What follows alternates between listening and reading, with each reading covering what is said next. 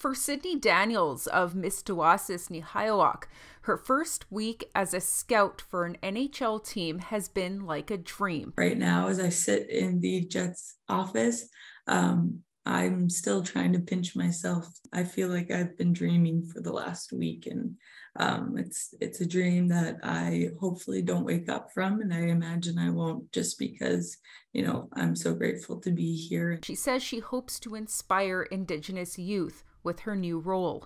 I love hockey. I'm so passionate about hockey and the game, and I've learned it from my father, who, learned it from my grandfather, who was in residential school. So hockey and my Indigenous culture are so interwoven.